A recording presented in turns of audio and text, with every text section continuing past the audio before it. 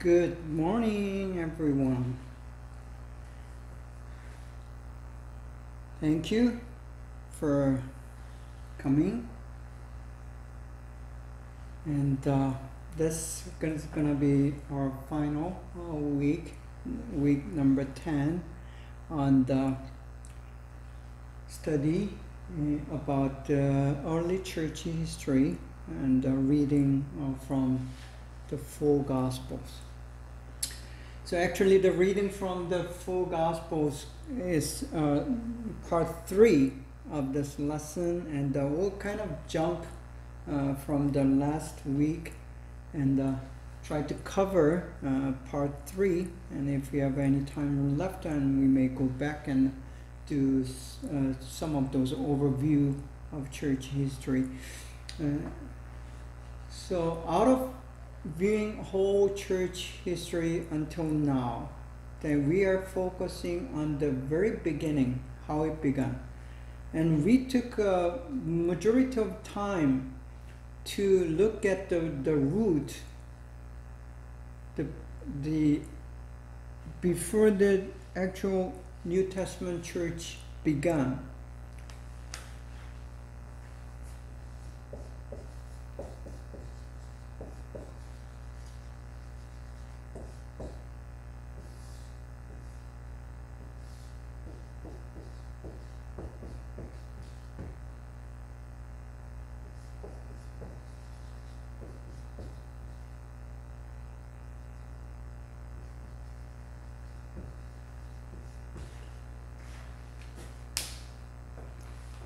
So basically, the history, the Christian history, there's Old Testament period, and then New Testament period until now. It goes on. And there are 400 silent years, kind of dividing two periods, separating to the period. And then New Testament church, the history will end.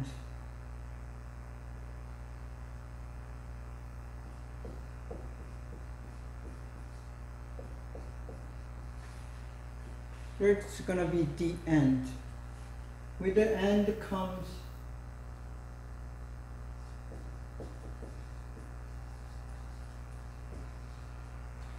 the kingdom complete. That's how we view the Christian, how us Christians view the history. And before the end, there's going to be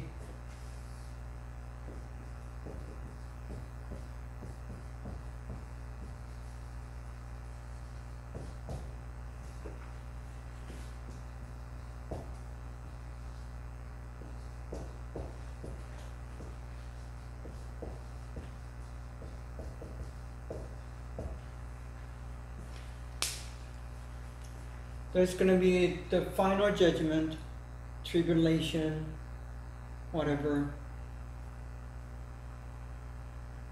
Then, Armageddon and all these things are included here.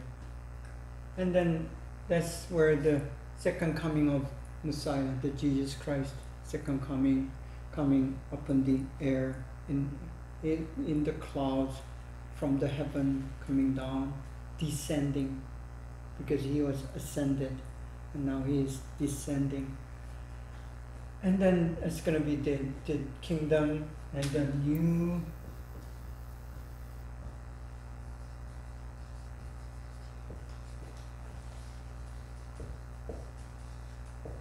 new heaven and earth and so on. And the very beginning of New Testament, that's where the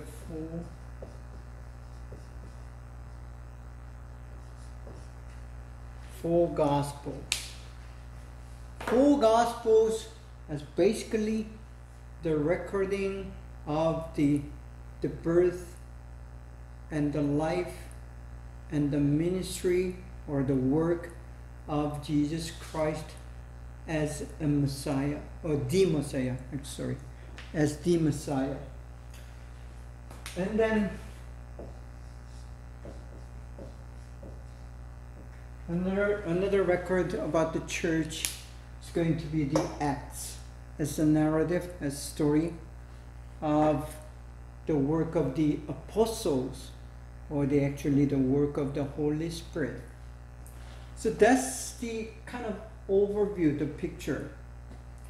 And the part 3 today is going to try to focus on this full gospel, because it shows how the church had begun. Last week I told you again that I consider the very beginning of the church as when Jesus Christ was baptized by John the Baptist at the river of Jordan. And then there's the baptism of the Holy Spirit upon Jesus.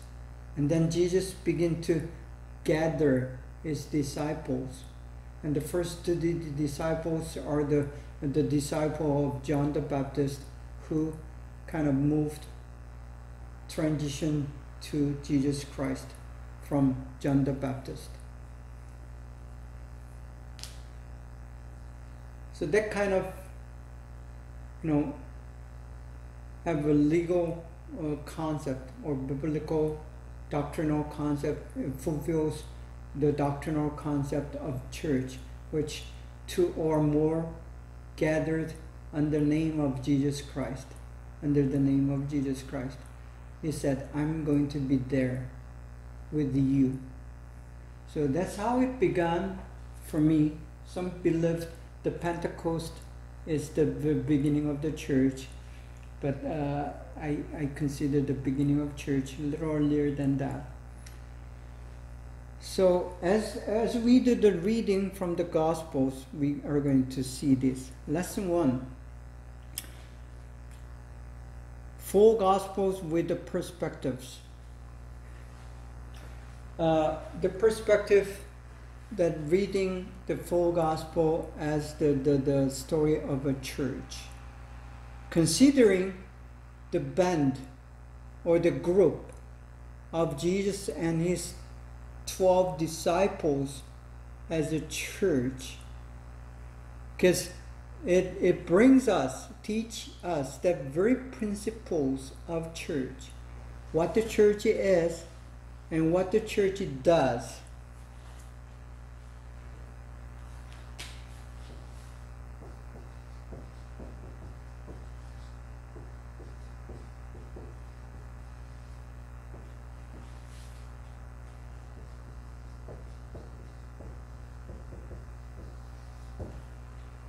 When we are dealing with a living entity or living thing, whether it's a plant, and plant does not, it does.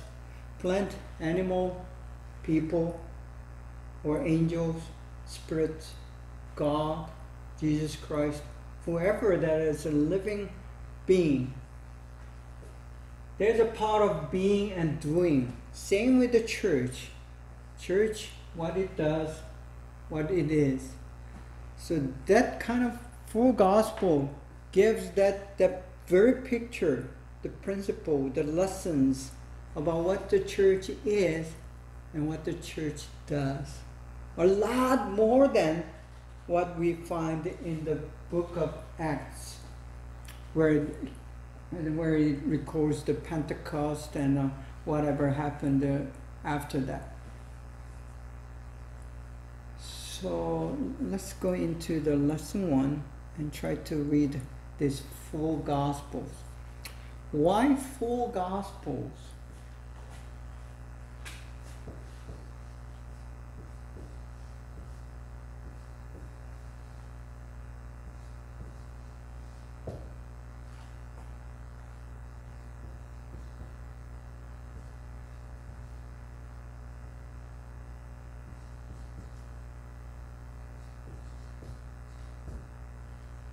So there are 4 Gospels. Gospel according to or written by Matthew, and then Luke, and Mark, and John. Who are the disciples, eyewitness, who had lived 3 years together with Jesus and being discipled or taught by Jesus as students. And they record what had happened. And the reason for having full gospel, they have different perspectives, number one.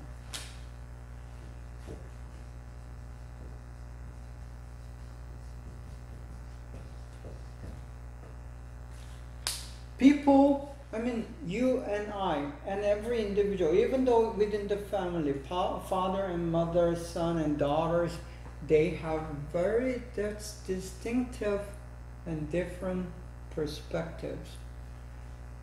Not any, individual view the things the same. They are different. And when you read a narrative story or episode or drama, watch drama or movies, as the directors or writers view, the perspective, it only represents certain perspective. It does not, that's never possible. It cannot write or represent or express everyone's perspective. That's not possible. So knowing that limitation, God had allowed at least 4 different people, the disciples, to record what Jesus had done and how he loved and who he is. And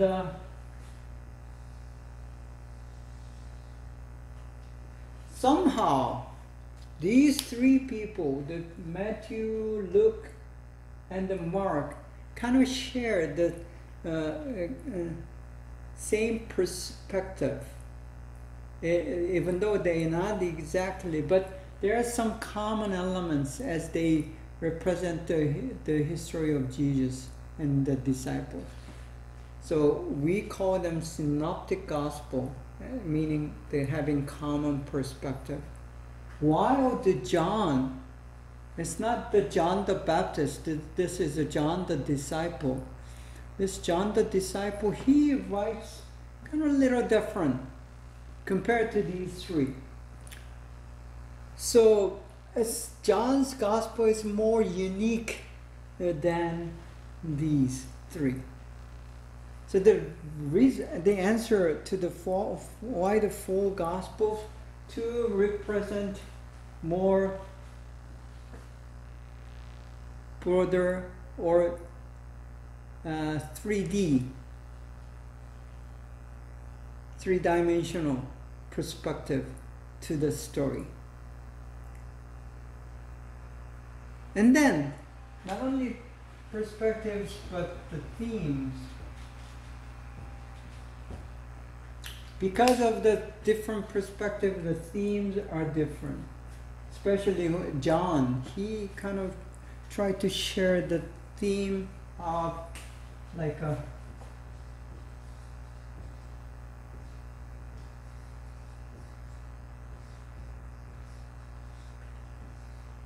when you read the John's Gospel, there are these themes repeatedly. It shows repeatedly.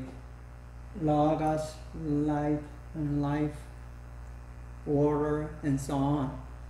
So he tried to write it with a kind of slightly different themes.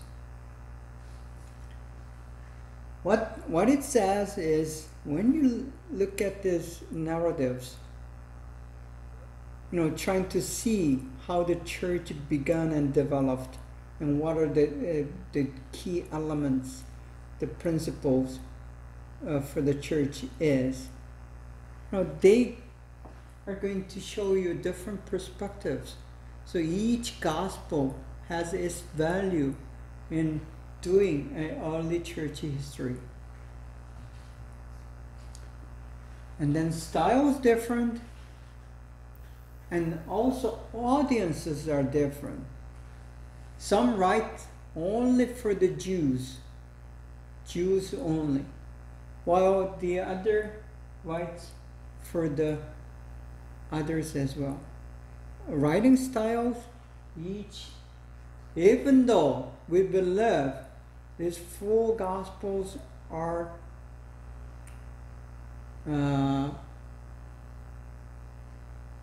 directed, yeah, that's would be the word, directed and inspired by the Holy Spirit. Still, the Holy Spirit allows each writer, the author, to show their own character, their own style, their own personality in their writings. So they are writing kind of different writing style, except when they quote the word of Jesus Christ. Even while doing so, they kind of sometimes omit or skip certain portion and do certain editing because they have different interest, different perspective. When the readers are different, your writing's going to be different. As I teach, I mean, if I teach the elementary students, it's going to be a lot different than the teaching I do at this college level, right? And if you're teaching the Korean students only, then my teaching is going to be somewhat different than doing to more like international students, right? So audiences make a difference. And so there's a synoptic and John's Gospel. I already told you about it. So Jesus and his church. Okay, now this is the key to this lesson. And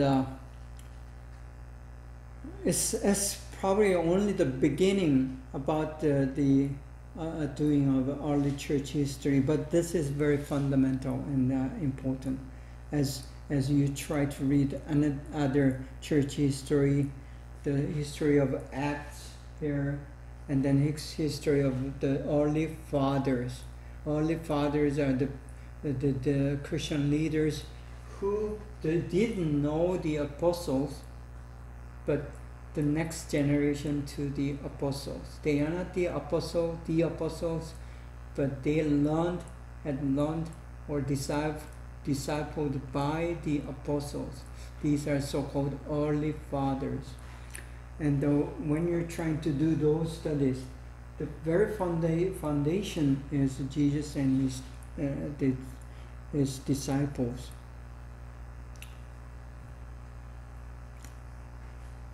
So large part of this, the readings from the four Gospels, we take out certain passages that are relevant to the doing of the church history or understanding the church. So to do the church history, we gotta know what the church is before we try to understand what church did and does. Excuse me.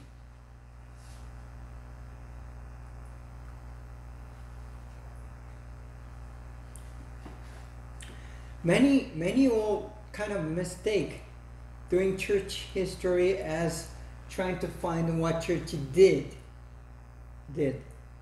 But the reason that we do read what church did or investigate and study what the church did is to know what the church is. So please try not to forget the essence of the church history, whether it's early church history or modern church history. As we look at what church does or did, we go back to what the church should be, what the church is. And because of that nature, we try to found ourselves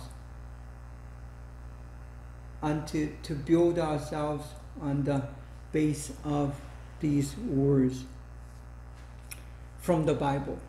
Matthew 18:20. For where 2 or 3 are gathered in my name, there am I among them.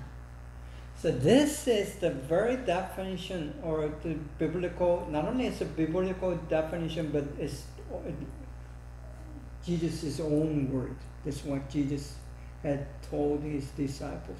So according to Jesus of Nazareth, who is the head and the key, the center of the church, he said this. This is the church where 2 or 3 gathered in my name. What does it, my name means? It's Jesus and Christ. Again, Jesus means the Savior, one who saves. The Christ means the Messiah in Greek form. So Jesus the Messiah, the Savior, the Messiah. That's the name of Jesus, the name of Jesus Christ of Nazareth, the son of Joseph of Nazareth, Galilee. So this Galilean or Nazarene said, in my name, Jesus, the Savior, under the name, when you're gathered. So gathering is another component of the church. And said, I'm among them. Jesus being with them together and being the center of that gathering and the purpose of the gathering. So the church, the purpose of the church is the Jesus, the Christ, the Savior, the Messiah, the King.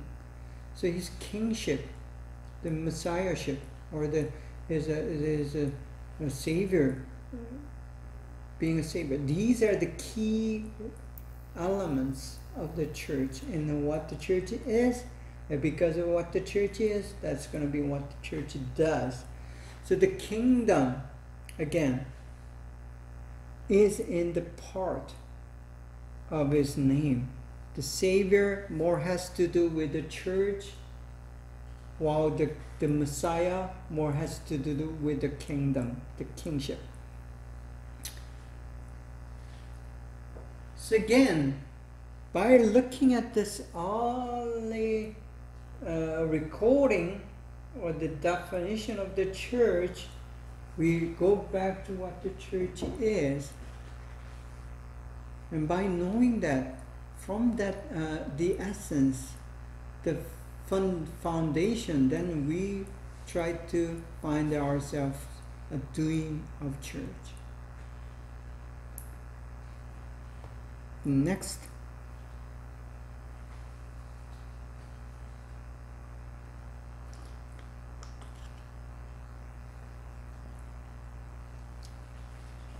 Again, it's from the Matthew chapter 16 and 2 verses, verse 18 and verse 19. This is what Jesus told Peter. Jesus is speaking to the Peter. This is before the crucifixion or resurrection. And this is what Jesus told Peter. And I, Jesus, tell you to Peter, you are Peter, and on this rock I will build my church. Here, did Jesus use that word church, ecclesia? And the gates of hell shall not prevail against it. So there are several elements. I mean, that verse alone is worth for the whole class, the whole, couple hours worth of study is there. But I'll try to be brief because it's not like a real exposition that we are doing, but a sort of exposition and trying to get the key elements relevant to the church history. So the Peter means Peter in Petros in Greek. Petros means the rock. That's the word for the rock in Greek. So you are the Petros. That's kind of Jesus calls Peter, whose name was Simon, right? And this nickname, this is a nickname, Peter is a nickname, and says, you Simon, you are going to be called nickname Peter the Rock. And the reason Jesus named Simon as Peter is because you are going to be the foundation of my church. What does it mean? Because Peter is the very first one who actually gave the gospel confession, meaning, indeed you are the Son of God, and the very Messiah, the Savior and the Messiah. That's kind of confession that is very acute and relevant to becoming a believer. So, out of these 12 disciples, Peter is the first one who actually realized and acknowledge and confirm the faith of Jesus as Messiah. So the reason Jesus called Peter as the rock, the foundation, because when you build a house,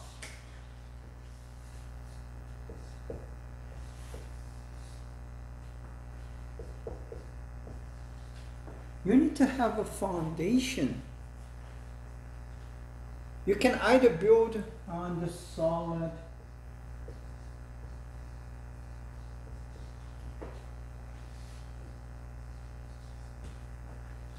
This is a parable given by Jesus.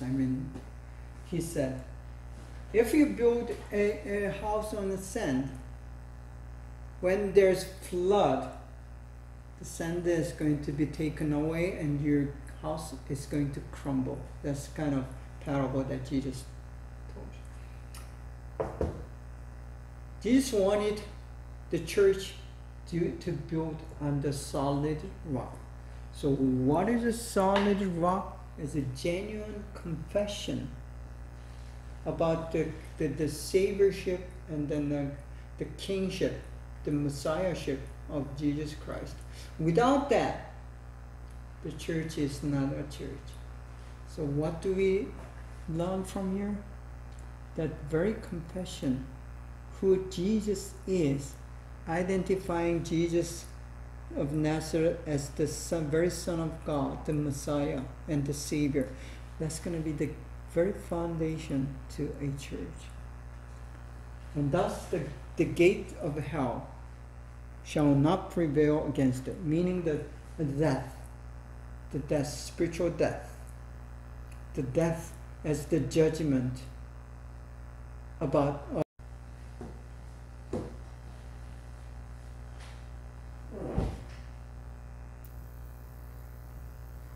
So we just talked about this Peter, the rock, and again, Jesus. This is what Jesus told Peter, and he used the word the church. And the thing is, verse 18 and 19 here is trying to say what Jesus is trying to teach about the church and what the church does. And the church exists for the kingdom. Okay.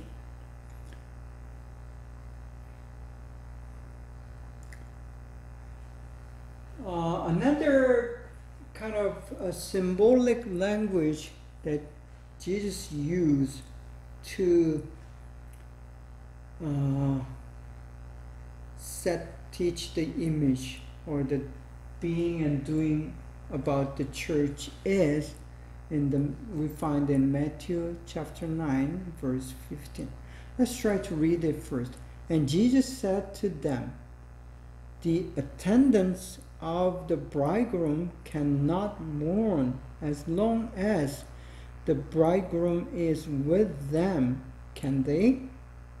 But the day will come when the bridegroom is taken away from them, and then they will. So Jesus is talking about himself as the bridegroom. There's another, imagery about the church. It's saying he is the bridegroom and the church is a bride. You find that in the book of Revelation. So Jesus describes himself as a bridegroom, and while the church becomes his bride. And this figurative language or symbolic language, it does show about the relationship between the Jesus and his church. And he's telling the church that he will be taken away from them. Taken away from them. It talks about his own death. And then the church, we mourn. But right away, we find that Jesus was resurrected. So, what's the relationship between the bridegroom and the bride? Or husband and the wife? It's very close, very intimate. The church to Jesus Christ is very close. What he's trying to say is the mission of Jesus, who Jesus is going to be projected and reflected through the church. It's not two separate entity. Excuse me. Jesus is church and church is for the Jesus. Jesus is for the church. So they are just like a one. Even though they are two distinctive entities, they become one because of the mission. What is the mission? The mission is the kingdom of God. Kingdom of God. And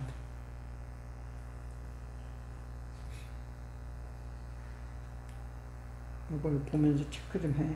계속했네. Head of the church. Jesus, talks about himself in regard to the church, not only as a bride to bridegroom, a bridegroom to bride, but he also uses that figure of a person, a human being, and he is the head of the church, head of a human being. In Ephesians 1:22, and he put all things in subjection under his feet and gave him as head over all things to the church. So this is what Paul wrote to people, the church in Ephesus. Is now part of the Turkey, I believe, the nation of Turkey.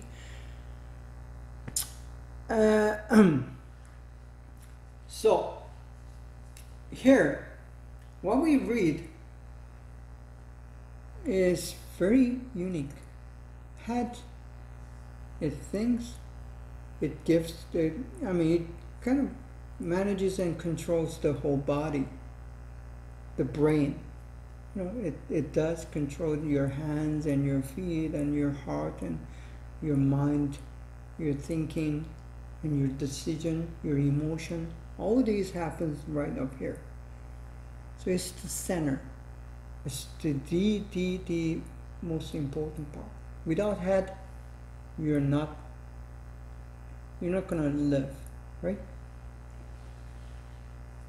So that's the figure of the church. See, without understanding these essence, that you're not understanding the church. There's no value in talking about what church does. But you need to understand. So this headship is about the authority. It's about the responsibility, it's centeredness, and all things, and are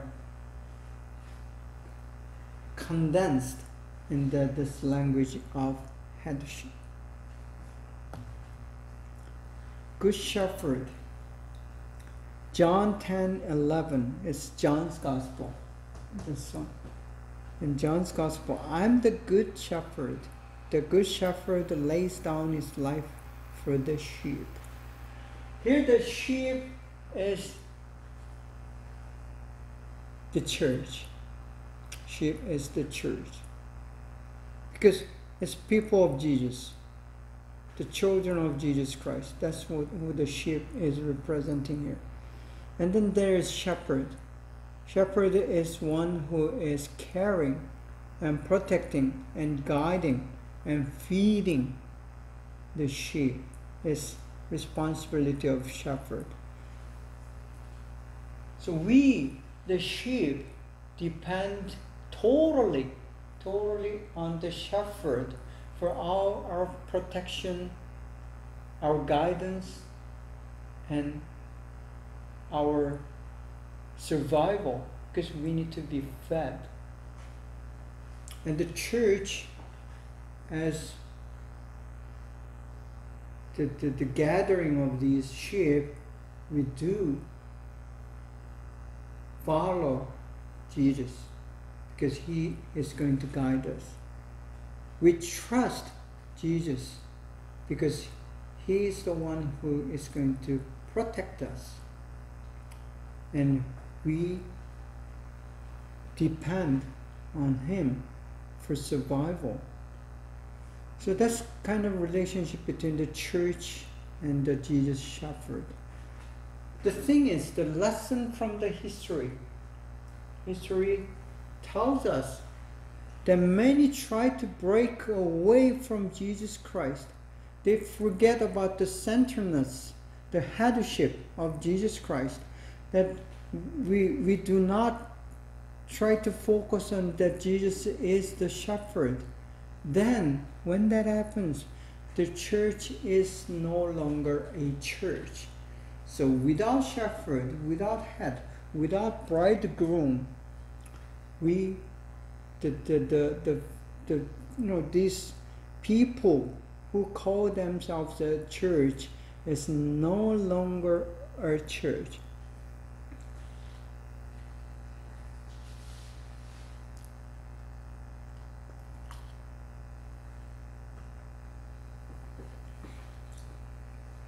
So the whole thing so far, and then later on, is always centered on the Jesus Christ, the Messiah. Gospel and kingdom. These four gospels,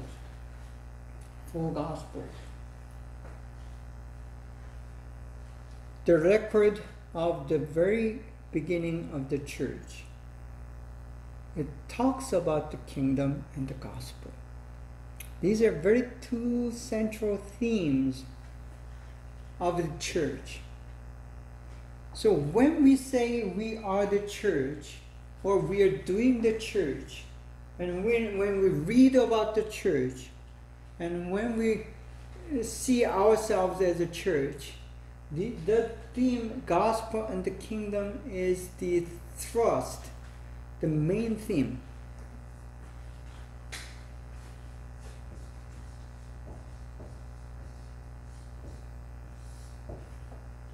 Thrust is the energy and direction that any entity that is going about. So it's a thrust. The power and the energy and the direction. So the thrust of Jesus, the church, is the gospel and the kingdom. You need to remember this. So as we even review our own history, current church history, it's not so much about what we do and how we do, what the system is, how we organize the church, but it's more about the gospel and the kingdom. That's the essence, that's foundation. And unfortunately, many church leaders and the teachers, pastors, they kind of minimized the importance of the gospel and the kingdom. Once you lose that, once you kind of diminish the importance of these two major thrusts, the church it's no longer a church. It might be the individual believers being there, but it's no longer a church. The church becomes a church when these individual believers kind of come together under the one major thrust, the theme, the gospel and the kingdom. So that's kind of the spirit that inspires the whole church. Once the church keep being inspired by this thrust, the theme, gospel and the kingdom, then it is live. It is active and it's genuine. So once you lose these two things, you lose the essence of the church. So gospel and the kingdom, David to Jesus of Nazareth. When you read the gospel, you're going to find the descendant of King David. The word the descendant of the David the king, that means the Messiah. The same as the Messiah. So Jesus of Nazareth the question is he the right person to be called the descendant or the son of the King David, the king.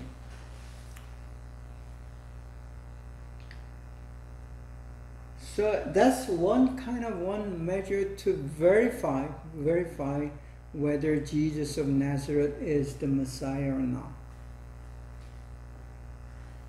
And then there's a baptism. And then the Holy Spirit, according to the gospel, the Holy Spirit claims Jesus of Nazareth to be my beloved Son.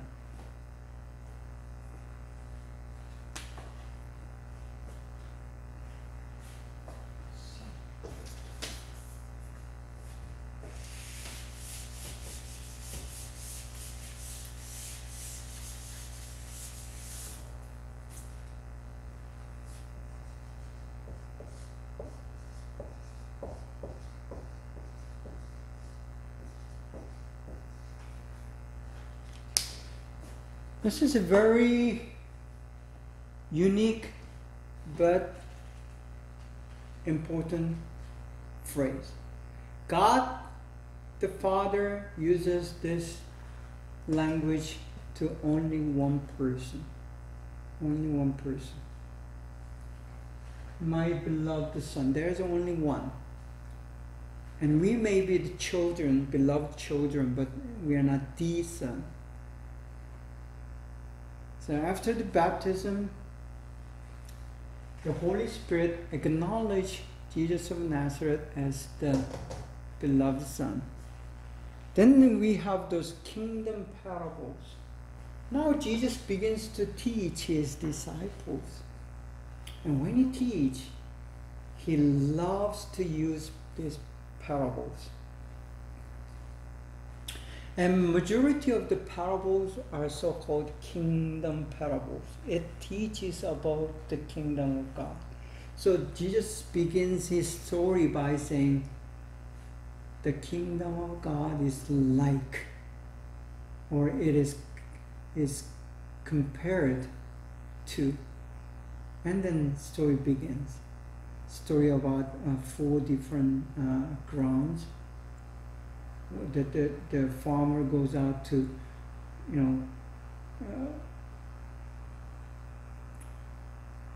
plant the seed, and then one falls onto the street, one falls as a hard surface, one falls into the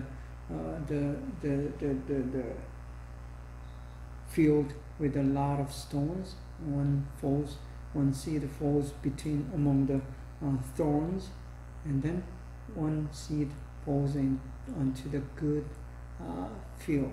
So that's kind of a story. I mean, there are many of these stories, and they are called parables. And that's about the kingdom. So what does it say? Church, when you're becoming a disciple of Jesus Christ, or Christians for today's word and definition, you are becoming a kingdom person. Your mandate, your thoughts, your perspectives, the very first primary agenda in your life is going to become the kingdom. So the gospel is about Jesus Christ as Jesus as the Messiah, and it is about the news of the kingdom. So the king and the kingdom is the main contents of the gospel. So we can say, when we say gospel and the kingdom, and we can rephrase that saying, gospel is about the kingdom and the king. Because kingdom includes the king. I mean, you can say gospel is about the kingdom. It's the message of the kingdom. Many times, people today, many Christians believe gospel is about the salvation, which is true. But I say it's partially true. When you miss the kingdom while you're focusing and saying about the salvation, and that's kind of like a half-truth. Half-truth is not bad, but it's not complete. It's not good. A good is good when it is complete.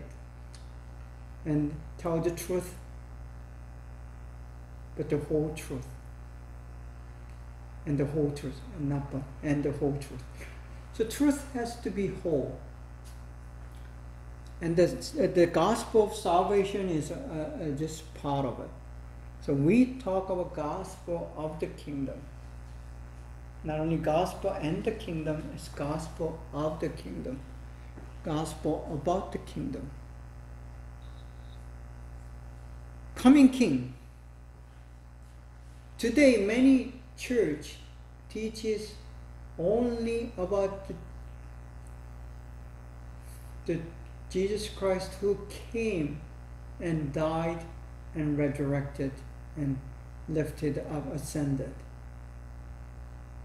They miss about the coming kingdom. But Jesus himself did emphasize always when that was possible, talked about him coming back again. Especially when he was resurrected for 40 days, he had to stay with his disciples because he wanted to emphasize and teach that he is indeed going to come back. And the reason for him leaving for this many years until now today is because of the kingdom. We need to be part of, we need to be preparing for the kingdom. So again, when you do the church history, try not to forget about the kingdom. It's always about the kingdom. The church is for the kingdom. Gospel of the kingdom. It's not gospel of the church, but it is gospel of the kingdom. It's not only about the salvation, but it is about the coming king. To claim, and to complete the kingdom. The reason for his second coming is not for us to be raptured. It is an important event for us individually as a believer, but that's not the ultimate. The reason for us being raptured and that there's going to be final judgment and so on is because the kingdom has to be completed.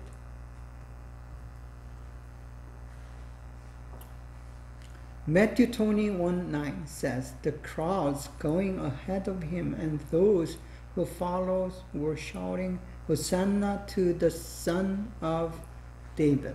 I told you about this. Blessed is he who comes in the name of the Lord. Hosanna in the highest. So these are the shoutings of people as Jesus enters to Jerusalem. This is the last time that Jesus enters to Jerusalem. And then Thursday,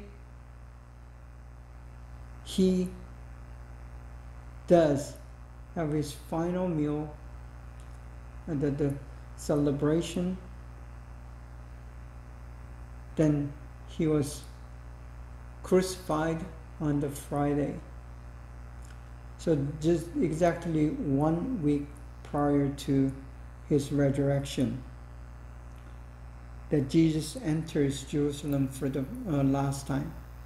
And the people were saying this, whether they really truly knew this or not. But when you say the Son of David, it means it's the Messiah, the King, the coming King.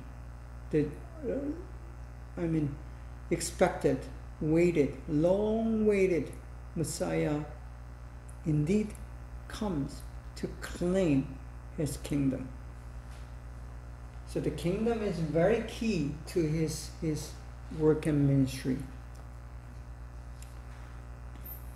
Again, we go back to the very first message that Jesus had said after his baptism.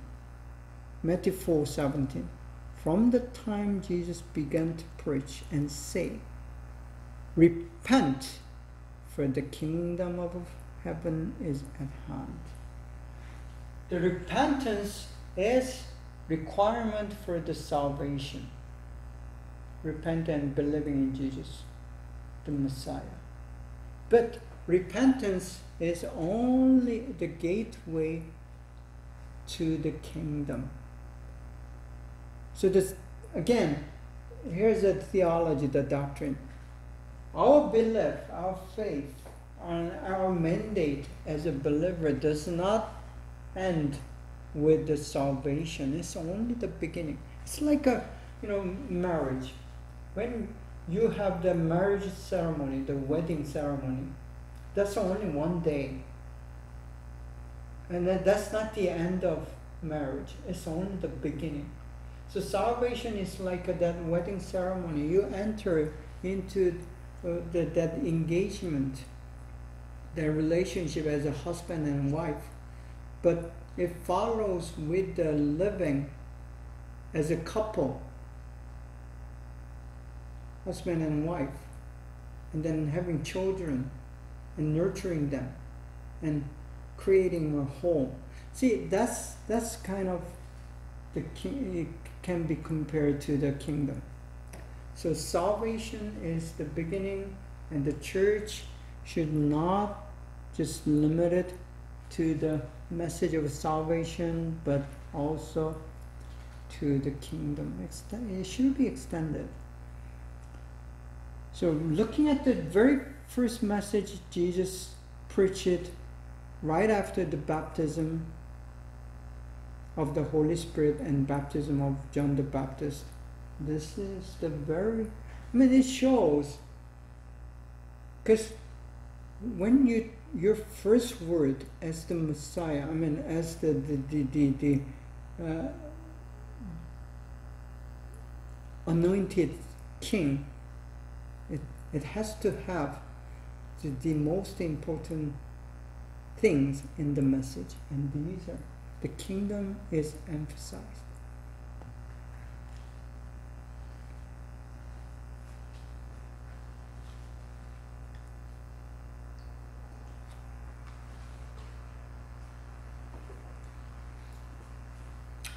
John's Gospel, chapter 18, verse 36. Jesus answered, "My kingdom is not of this world. If my kingdom were of this world, my servants would have been fighting, that I might not be delivered over to the Jews. But my kingdom is not from the world." So here, Jesus talks about the world and the kingdom of God.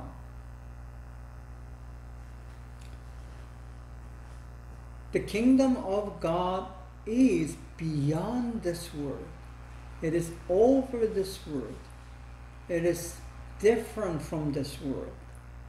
So we should not imagine Jesus as the worldly king, which the Iscariot Judah, the Judah who sold Jesus, he had thought Jesus as the worldly king, the political king. He's not. So what Jesus basically saying here is, my kingdom is different from this worldly kingdom. If a church tried to pursue the kingdom just as like a worldly people does seek a political kingdom, that is wrong. That's what Jesus is saying. So do not mistake me as the earthly king. I'm heavenly king. And it kind of shed a very different perspective about the living, the reality, and our existence.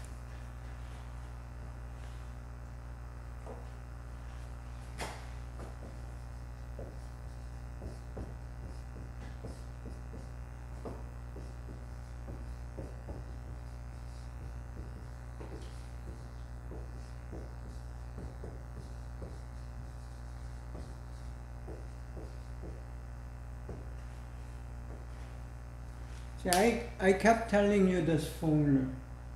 The reality of the world, this is the world. And then what we believe about the world, it brings and determines our existence. When you say you are a believer in your church, but sees the reality as any other people, secular people who are without Jesus, who are without faith, if you see the same, then your belief is not true belief. Because it's a belief that is going to determine your existence. So by looking at someone's existence, it is possible to guess, to assume their belief. And the kingdom citizen, the church, true church, if you're a true church and the genuine, if your faith and your belief is genuine, then you're going to bring that genuine existence. Here, not everyone who's exhibiting look like a genuine existence, because only we can see the existence by their words and action. They may not all of them may not have the genuine belief, because there's those so-called hypocrites who does not have that belief, but may show some aspects of this genuine Christian existence. But if it is consistent, whether someone is looking at you or not, that's the key element. You want to exhibit a kind of existence that are so-called Christian, but to be consistent, do you do it when nobody's watching you? That's going to be the key question. Because we don't so much care about how others view me, but we are very sensitive. We should be very sensitive about how God views us. And you are alone by yourself, and no one is watching. If you are aware of that God is still watching you, then you are going to behave and exhibit this genuine Christian existence. So that's a kind of lesson that we need to learn. Jesus and his disciples.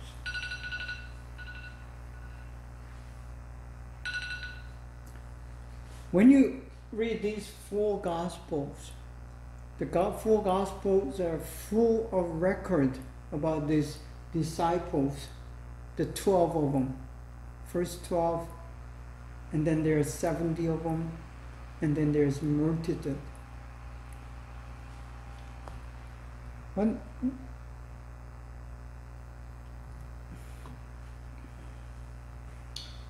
disciples are another word, it's followers of Jesus Christ.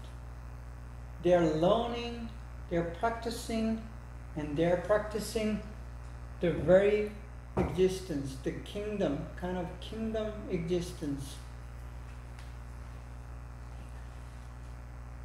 And the reason Jesus chose only the 12 is because of our limited ability. Jesus thought the maximum number of people that you can care in very biblical and the personal, interpersonal way is maximum would be 12. And then even Jesus could not control the one who has just gone against Jesus, Judah. He had abandoned all the teachings. So that's kind of a limit that Jesus shows us, the example. So for us, probably 4, 5 would be the maximum number of disciples that we can disciple at the given time and the duration of time. And the lesson here, the discipling, nurturing, and making a mature follower, disciple, is the key function and the responsibility of a church. When you're a church, when you're a member of a church, your responsibility would be the primary, first, most important responsibility would be to raise a disciple, a good one, a mature disciple. To do so, you have to be mature yourself.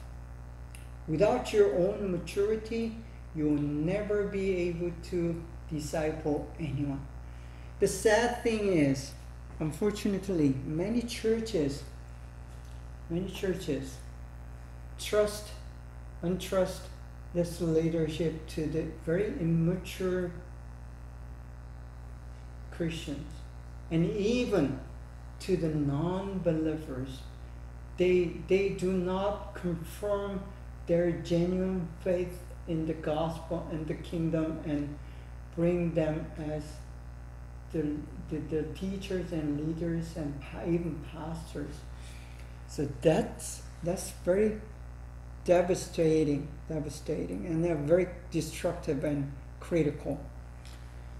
So our lesson from early church history, to conclude, I mean, always we run out of time, but to conclude this study about the early church history based on the reading of four Gospels, or for the reading of full Gospel actually, is that the church is about people, the believer, genuine believer, and the kingdom.